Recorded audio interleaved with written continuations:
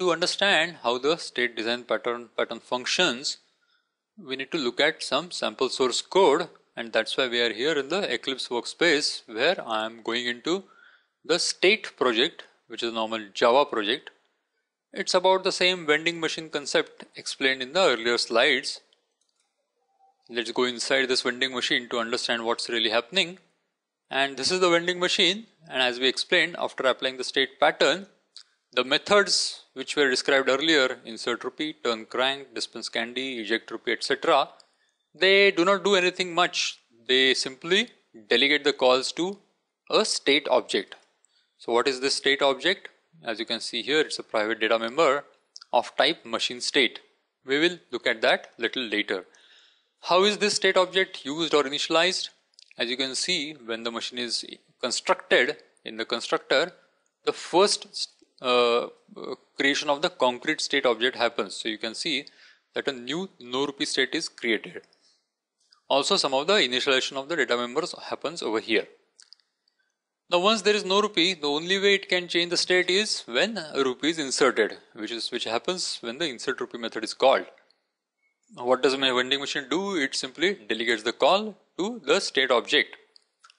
And once the call is complete, on the next line, the state transition happens.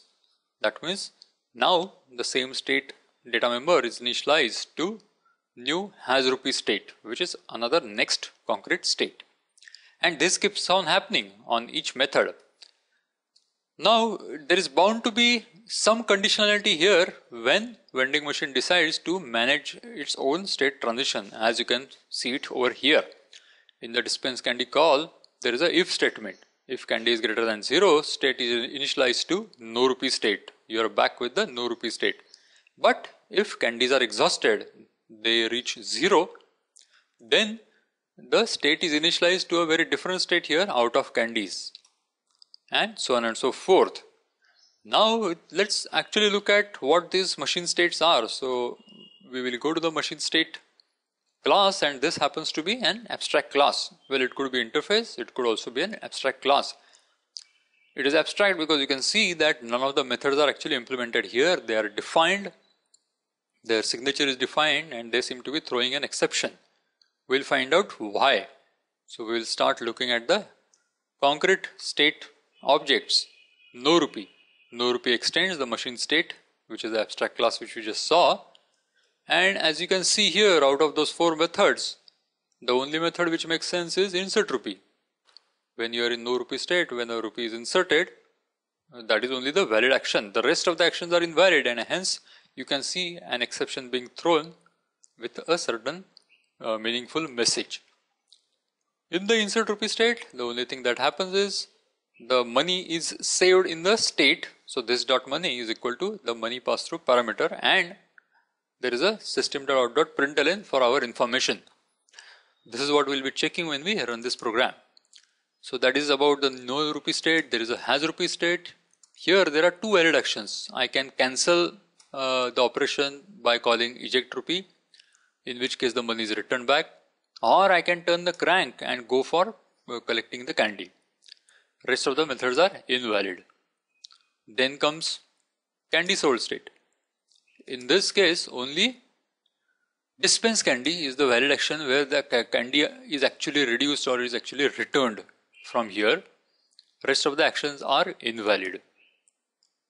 And finally, the last exceptional state is out of candies. If this state is reached, nothing can be done. So all the methods are throwing an error. Question is, how do I use all these classes?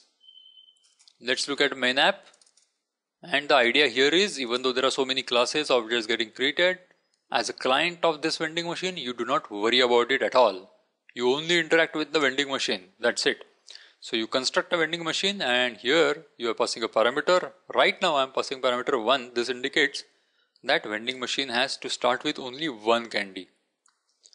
And here we go. So out.println candy machine, this only dumps the current count of candies. And then we are going through certain steps. We are inserting a rupee, then we are turning the crank, then we are dispensing the candy, and then we are printing a message as to what kind of candy we have got. And then we are repeating this process again all over. but we know there is only one candy. So now let's see what happens. So let me run this program as a normal Java application. There we go.